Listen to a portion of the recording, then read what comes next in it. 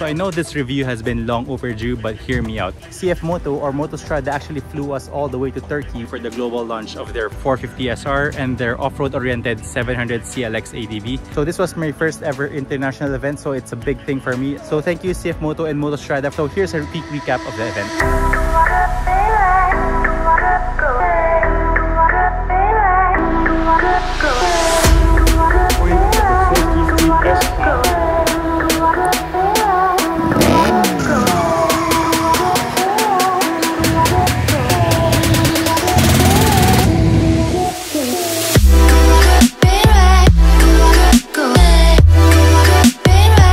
Okay, so first things first, let's talk about the most striking thing about this bike. And obviously, it's the looks. So for starters, this is a 450cc twin-cylinder sports bike from CFMOTO. So this is an all-new platform that they created. So all-new engine, some shared parts, which I will talk about later. But styling-wise, I honestly think CFMOTO nailed it again on this one. It's very aggressive looking, obviously, because this is a lightweight bike made to compete with the 400 Ninjas. But in my opinion, I think this is better than any of the bikes in its class or in its segment. But yeah, again, styling-wise, it's extremely sporty, very aerodynamic, a little bit more aggressive on the looks compared to its tamer Japanese rivals. And I think it's mostly because of this aggressive-looking winglets made out of faux carbon. So I'm not really a fan of faux carbon, but I think this one is tastefully done. Another standout about this bike is this very unique looking headlights, which is distinctly 450 SR and is unlike any other in the market. So this has got to be my favorite sports bike headlight for now.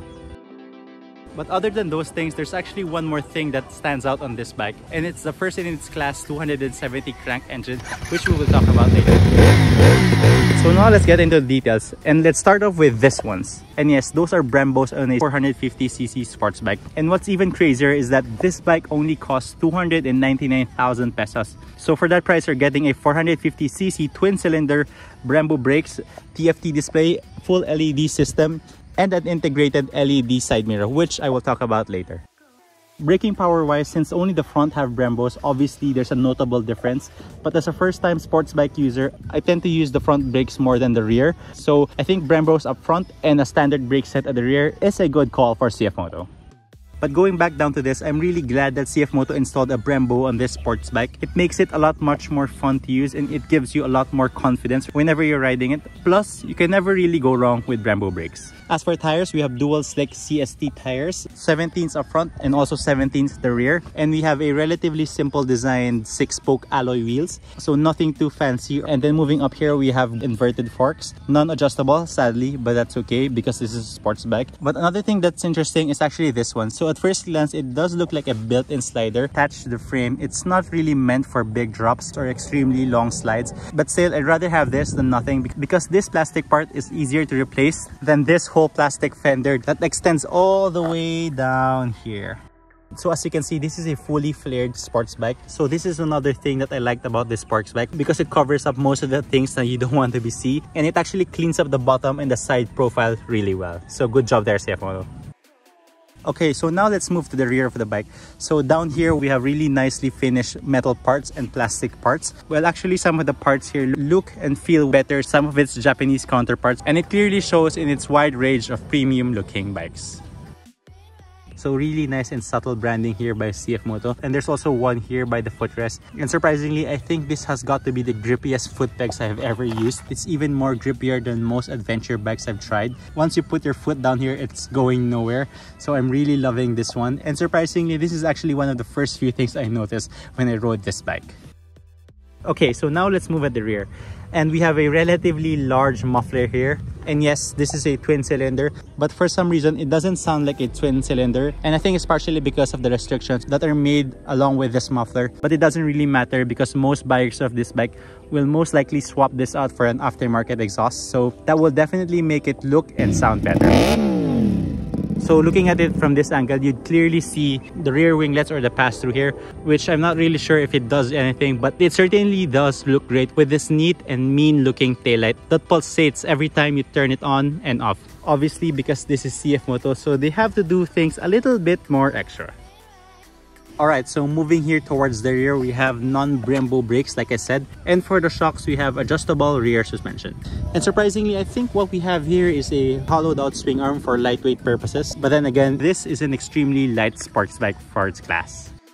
Okay, so lastly, I think this is where most people overlook CFMOTO. They actually took their time to cover all this up with nice plastic. So even if you're looking at it from this angle, it just looks way cleaner and nicer to look at. Alright, so for the seat, we have a sporty looking seat, relatively soft because it's made out of memory foam in this matte finished leather, which looks really nice with the bike along with this subtle branding. And we also have a rear seat here with some under seat storage that can fit paperwork. And I'm not sure if you've noticed it yet, but this is obviously my new go-to helmet for sports bikes. So this is from AGV, and this is one of their premium K6 models. And yes, it's made out of carbon fiber, so it's extremely light. And I think it really matches well with the bike. So this AGV K6 helmet and this Dainese text jacket are actually sponsored by Motorworld and Motor Market here in the Philippines. And you be the judge if it actually looks great on the bike. Okay, so now let's take a look at all the driver-centric controls in this bike. So I'm 5'7" and the bike is around this high. And I can easily flat-foot it. And as you can see, my foot is going nowhere because of this extremely sticky foot peg. But yeah, riding position-wise, I'd say it's pretty relaxed compared to other sports bike that I've tried. The handlebars or the clip-ons are actually slightly raised, if you see here. So it's raised by a few centimeters or inches, unlike other sports bike where the handlebar is a little bit lower, like here. So surprisingly, this bike is actually perfect for daily commutes here in the city, long rides, and even track use. So CFMOTO created a relatively well-balanced bike for the commuters and the thrill seekers. Okay, so tank-wise, I'm not really a fan of the white color, although it's slowly growing on me. I still very much prefer the black and gray combination, which I think looks way better than this one. But yeah, here again at the tank, we have faux carbon fiber. And this one is not standard. This one was actually attached here just for demo bike purposes. But yeah, moving here towards the cockpit, we have very premium metals and plastic. So we have the control stock switch here, which I think is also used by their 800MT models. So everything is laid out pretty nicely. So we have very premium looking grips here, bar ends. Even the levers sound and feel more premium than Japanese bikes. And also, I think this has got to be the lightest clutch ever, almost to the point that it's almost too soft for me. But obviously, I'd prefer a softer or a lighter lever compared to the stiff ones that you'd find in most bikes. So this one is a joy to use, especially on traffic. So now let's turn on the bike. Okay, so aside from the engine, I think the TFT screen is where CFMOTO shines the most. They make the best looking displays. This one in particular looks like a video game console with all the menus and all the settings. So you can toggle vehicle information, warnings, services. You can even connect this to your phone, your navigation, to music. You can also change the kilometers to miles. So it's practically like a computer here, and it's not something you'd see on a 400cc sports bike, more so on a price that's 299,000 pesos. I mean, just take a look at the small details. You can even see a small SR450 there with a side stand down. So CFMOTO is on a whole different level when it comes to creating beautiful TFT displays. Okay, so moving back here to the controls, you have your horn. You have your left and right turn signals. You also have your back switch, your up switch, down switch, and then your enter for whenever you're toggling on the menu. And lastly, we have your classic low beam and high beam. I also like how everything is conveniently placed, so you never have to adjust it. Everything is in control and in reach. So these are the little things I appreciate whenever I'm riding a bike. Okay, so moving here towards the right, we have your engine kill and start switch. We also have a CFMOTO branded master cylinder and brake set here, which is a nice touch. And we also have a hazard switch. Okay, so riding posture-wise, this bike is extremely light and it's very flickable in the streets. I actually rode this all the way from Antipolo to Caliraya Lake, and I never really felt any stress on my wrist. It's more so on the neck, obviously because this is a sports bike and you almost always have to crouch in to lessen the aerodynamic drag. So another thing I liked is this side mirrors. So these are the stock mirrors, and I know this is not something you'd see on a 400cc sports bike. Typically, you'd see this on sports bikes like Ducatis and higher-end Kawasaki's, but for 299,000 pesos, you get this built-in side mirrors that actually folds in when you're in traffic.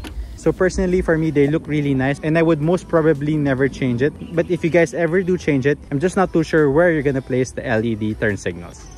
Alright, so HUD-wise, we have your trip A, trip B. We also have your temperature outside, the digital clock, shifting gears, and surprisingly, this bike is one of the easiest bike also to find neutral. So I never had a hard time finding neutrals. And down here, we have your RPMs, your typical engine controls, and your gas gauge. So everything's laid out nicely and clear. Nothing too overly designed. But then again, with the amount of TFT displays that CFMOTO is churning out, it's almost impossible for them to mess this one up.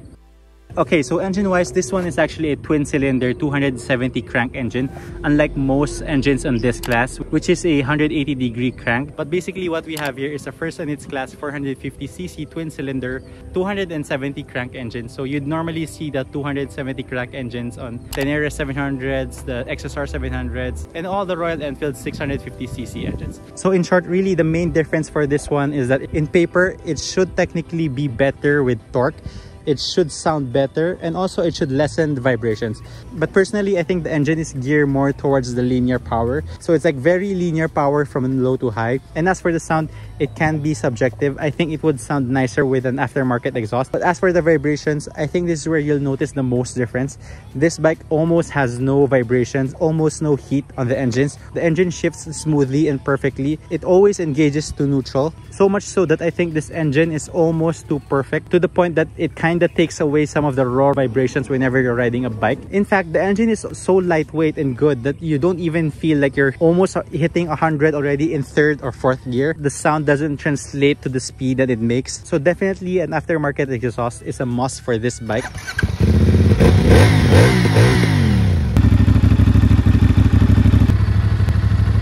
For 299,000 pesos, it's really hard to complain about it. What's really only missing here is the quick shifter and the auto blip, and that can be added along with other upgrades on this bike like the muffler and maybe a stabilizer. At its price point, I think this is the most bang for buck sports bike in the market, which is really hard to beat. Really, the only thing that's missing here is the heritage, because this is a relatively new bike. But nowadays, it's almost impossible to mess up a bike. I mean, just take a look at the whole package.